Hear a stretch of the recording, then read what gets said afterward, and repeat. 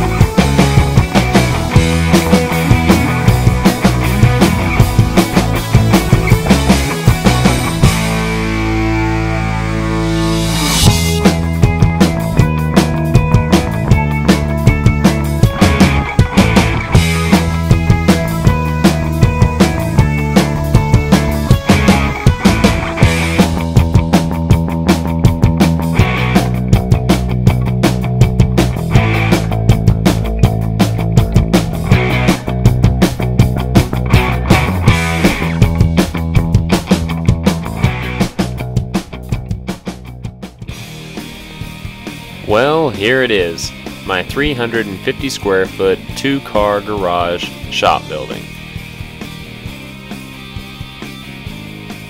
I know it looks a little messy right now, but this is kinda how I will have it when my cabinetry and everything in the shop building is built, and the layout will remain pretty well the same. The power for this building is ran from the home breaker box and has 2 dedicated 20 amp service breakers. I really don't have much need for anything bigger than that at the present time. But like I said, it is a normal 2-car garage, except it is a little wider than usual. It accommodates a storm cellar on one side, which will house a lumber rack right over that. But why don't we go ahead and just get started with the tour. Well, what we're going to start with now is I'm just going to basically bring you right dead square to the middle and show you the true heart of my shop, the actual workhorse that I use probably 90% of the time, and that is my table saw. What this is a modified Delta 10-inch contractor's table saw. This was actually given to me by my wife's grandfather, who passed away a few years ago. And he was an avid woodworker by hobby. He just did things like carvings, and he even made little faces out of golf balls. He did really intricate ducks and little figurine people about yay tall, and he had those scattered all throughout his house. And after a while he became to the point where he wasn't able to do that anymore. He was on oxygen and couldn't subject himself to a lot of the dust that flies around when you woodwork. So he said that I could have anything that I wanted out of that shop. And one of the big things that I took was this table saw. It originally came with stamped steel wings on both sides that were only about, probably this wide. So whenever I had the original fence on here, it was not a very good, accurate fence. I always had to mess with the screws just to get it to where it was going to be semi parallel with the blade, and that wouldn't last very long just because of how it clamped. So what I did is I upgraded it to a Delta T-square fence, and it was a 32-inch. No, I'm sorry, 31-inch. And after some time of using that, especially with a big void past that steel stamped wing, that a lot of the things that I needed, especially making cabinetry, I needed a lot more versatility than 31 inches, so I went and purchased a Biesmeyer 52-inch fence that I incorporated my router table in. Extension tables that I made with a kind of a backer board like you would put in a bathroom. It's actually got a white kind of a dry erase top that I thought would be nice to make notes on with Sharpies, because I can take a Mr. Clean Magic Eraser and the Sharpie comes right off, or pencil even, to make notes on for measurements while I'm working. And it's held up okay. Some things tend to stick to it that I didn't want to. but it still cleans up nicely. So I'll probably use this again whenever I redo this table, because I want to do it in such a fashion that it's going to accommodate some cabinetry up underneath it that's going to stretch the length of the table and give me adequate storage. But also I wanted to make it in a torsion box fashion so I can make sure that it stays nice and flat. Like I said, I've got the router assembly inside the table right here. It is a Craftsman 1 3/4 variable speed router that I outfitted with this Jessam plate that I acquired from Woodcraft on clearance, and it was about half off of what it normally costs, so I got a pretty nice deal on that plate. I did have to order an adapter ring for it to accommodate the router, because it is smaller than a standard 3-horse router that Porter Cable puts out. The table saw is a 1 3/4 horse motor, and it runs at about 3,500 RPMs, and it is adequate horsepower for the needs that I've had. There have been times sometimes that I've bogged it down with some really hard woods, but overall 95% of the time I've been really happy with the horsepower that it puts out. We'll be taking some plywood and kind of blocking all that off so I can have it for adequate dust collection, because there's going to be a dust collection chute that'll be up underneath that going out the back. Okay, just off to the side of my table saw, I have a filing cabinet that I acquired from a garage sale for $5. Actually, I think my parents acquired it from a hospital garage sale, and then they gave it to me, so I really didn't pay for it. I keep all of my necessary, like, screws, brads for my nail guns, my pocket hole jig screws.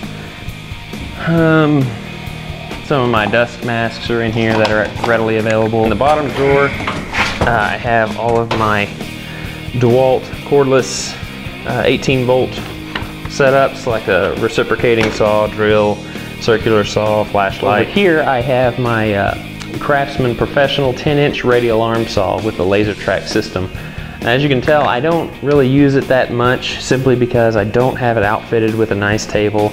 One thing about these Craftsman, and not to knock Craftsman, I've got a lot of tools that are Craftsman, but this particular radial arm saw, it's very difficult. As you can see, I can move it with one hand. Normally they should lock fairly tighter. Now, I could dial this in a little bit better. There may be some things that I haven't adjusted, simply because when I got this from my father, he never did it. He bought it off of a discount bargain show and got a really good deal on it. There was really nothing wrong with it. It works perfectly. It's just things like the annoyance of things coming out of square. What I have here just off to the side of my radial arm saw is my sliding compound miter saw from Craftsman as well. Like I said, I have plenty of Craftsman tools. I really like their line. They're really affordable and user-friendly for the hobbyist woodworker. And when I started, that's what I was. I just did it for fun. But I still love their tools. I go to Sears and still drool. It's a wonder they don't have rust prevention every time I go in. This was also acquired off of the bargain network that the radial arm saw came from. The only thing wrong with it is it didn't have the blade guard. And I know that some of you have seen my videos when I was using this and you're like, no guards? What's wrong with you? And I was like, well, this is a discontinued model. There's not much I can do about it. I can't find the guards anymore. If anybody Craftsman wants to send me a new saw, I would greatly appreciate it, and I would give you much kudos for that. But I love this saw, and the portable unit that it's sitting on is a rigid, it's called an MSUV, which is a miter saw utility vehicle. It almost acts like a dolly for your compound miter saw. It's very handy to use. Now, unfortunately, whenever I redo the shop, this will have to go away, because this is going to be incorporated in some cabinetry right here. This is a really cool unit though. I mean, it will, it latches right here, and then it will fold down and latch down there. Now I've got some things in the way, but it will latch, and then you lift it up, and these two legs down here just fold up, and it kind of sits like a two-wheel dolly. It's very cool. Oh, and also these two roller extensions slide way out to support long pieces of work that you might have going off this thing. So they adjust up and down, the legs adjust up and down, and they also adjust in and out. So it's pretty neat. And then right here I've got another Craftsman tool. This is a benchtop lunchbox style surface planer. And it's a very nice unit, I like it. Right next to the planer, I've got my Delta hollow chisel mortiser. It needs to be cleaned up. There's some surface rust on the table that I've got to get off, but I really love this unit. It is a great affordable unit if you want to get into hollow chisel mortising without having to do all the hand work with chisels and a hammer. This is my 18 by 36 Delta drum sander. I really have been pleased with this unit. Got a nice big 4-inch port for dust collection up here. Now the drum is stationary, it's the table that moves, and the jet models, it's the exact opposite. The drum is what goes up and down. But this is a Delta, or Rockwell Delta, how do you say that? Yeah, Rockwell Delta 6-inch jointer. And it has the dovetail ways to go up and down. It needs a little bit of shimming because right now they kind of sag, so I got to do a little bit of work on it. And also there is the little end cap on the fence in relation to how it bolts to the table, and it got cracked either before or after my brother had it, because when I got it, that's how it looks, and I can't keep the fence perfectly 90 degrees. So I did find a spare part on eBay to replace that, and once I get it shimmed, it will be a nice jointer to have. So what I have over here is a Delta dust collection unit. Now this unit I received for Christmas from my wife, and it was a great addition to the shop, especially a 2-car garage such as this, because you really don't have the room to set up a big cyclone against the wall and then plumb it with all of your ductwork to run a really high-end dust collection system. For something like this, a 2-car garage, this is perfect. Welcome to my wall of horror.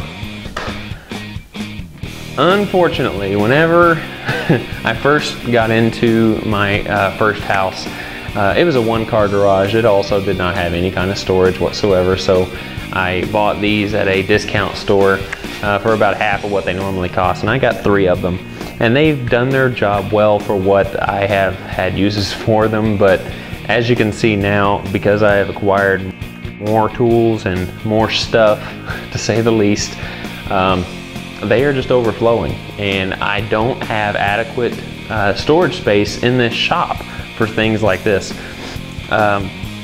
So whenever these come out, there is going to be a wall of cabinets that's going to be here from floor to ceiling, but there will also be a desk over here, and a lot of my storage problems are going to be remedied because right now this is all I've got. Okay, I'm going to show you a few of the tools that I have acquired here. One of the things I wanted to start off with, and I know a lot of you are probably wondering, how did I get the name Rockin' H Woodshop? Okay, when I got the table saw from April's granddad, he was a rancher. Well, I wouldn't say a rancher. Well, yeah, he was a rancher, he wasn't a farmer. Yeah, he was a rancher. And he had a cattle business, and his brand for his cattle business was Rockin' H. It was an H that had a little U-shaped rocker underneath it. April's mother bought that brand after he passed to continue keeping it because it really meant a lot of sentimental value to her. And they gave me the actual electric brand that they use to brand their cattle. And that is what I use on all of my work. Anytime I build something, I plug this in and I put it in like an inconspicuous area, and I brand the Rockin' H to it. It's just kind of like my calling card for whatever I do. I was very happy and honored to be able to keep this and carry it through in his name. So that right there is very, very special to me. And let's see, I've got my little Craig pocket screw jig. If any of you guys do a lot of joinery that mass produced, but you still want strong joints, get you one of those. It's about $100. You can get the entire system, screws and everything, for about $100. It's a very nice addition to your shop. Recommend that. Let's see, I've got a little Porter cable circular saw here. This was a Christmas gift from my folks this year. I was really needing a good circular saw because all I had was a DeWalt 18-volt cordless, and this does really well. I even made a jig to cut panels on plywood with this saw, and been very pleased with its performance. Air nailers, I'll go over those real quick. What I have here is a little pin nailer that I got from Harbor Freight. Let me see, it's a central pneumatic, so it's not a very high end, but everything that I've done with this, I've been very pleased. It's not broken once. I've had one jam because the pins are so small. I mean, even if you had a high-end nailer, they're gonna jam, and one did eventually. But I've been very, very happy. You just have to be careful because there's no guard. You can shoot these things like anybody's business all around your shop if you're not careful. And just don't have your fingers close to where you're nailing, because those nails are so small, they can go anywhere they want and just pop right back out the face and right into your thumb. It feels wonderful. Okay, DIY people. This is something that you're gonna need to think about, because if you do woodworking or DIY projects in your home and you don't like hammering nails by hand, you're gonna need to get you a nice nail gun. You'll need a brad nailer and a finish nailer, as well as a stapler. And luckily enough, Senco has such a kit. I found this at Home Depot, and it comes with a finish nailer, a brad nailer, and a stapler. And they hold all different sizes. I believe the stapler, it holds 1/2 inch to 1 inch. The brad finish nailer rather holds 5/8 to 1 1/4 inch. And let's see, the brad nailer holds 1 1/4 to 2.5. So it's a very nice set. It comes with oil, a few pieces to go for your air inlets. I highly recommend getting a set instead of buying them individual. You'll pay way much more money for individual guns than you would buying a complete set like this. And I think even Porter Cable has a finish nailer and a stapler. I think it comes with a pancake air compressor. So you basically get the whole kit and caboodle with that. So that's something to look forward to on Christmas time, if they still have that kind of deal. But DIYers, I highly recommend getting air nailers, especially if you're going to do woodworking. It's just a nice starter set. It's not the first thing you should get, but it's one of the first few things you should get after your basics. So think about that. I found this on TV, and it's sold at Lowe's. What this is a Rockwell VersaCut, and it's actually a circular saw with a plunge cut feature. It was a very handy tool in some places, especially retrofitting that cabinet, cutting the countertop. The blade is a little bit coarse. I mean, it's kind of like a utility blade, but the dust collection on it is phenomenal. I was very pleased with the dust collection. Didn't have much dust to clean up afterwards. And it's also got a little depth gauge on the side here for your plunge. Works very, very well, holds in place nicely. And it also has a laser guide right on top, just like a high-end circular saw. So I can't remember how much this was. I think it was about $125. It's not exactly inexpensive, but for the things that it can do, cutting sheetrock and things like that, I mean, this is the beans. So there you go. There's my recommendation for something like that. All right, time for another luxury tool for any woodworker who does a lot of dovetailing. What I have here, now I'm gonna go over this, but keep in mind this particular unit is discontinued. It's no longer made.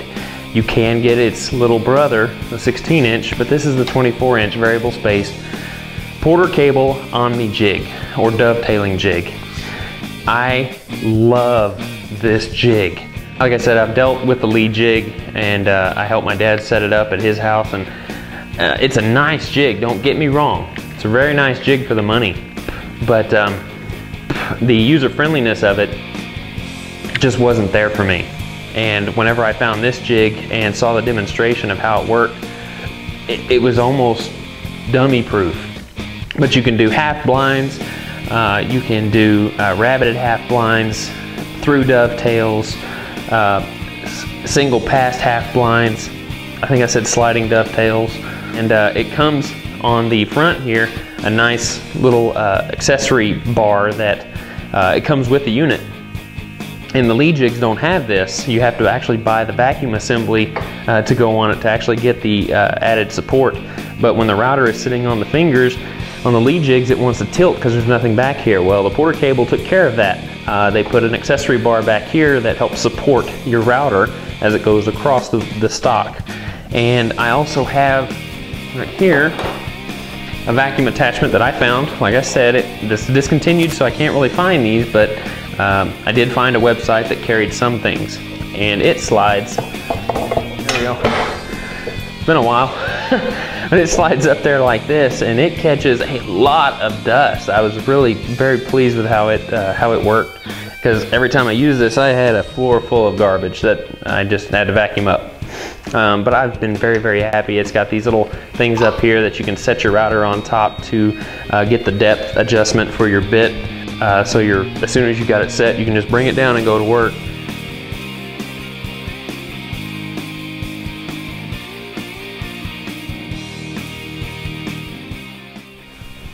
Okay guys, well that pretty much wraps up this part one, the part two, or two-part series I should say, of the Rockin' H Woodshop shop tour.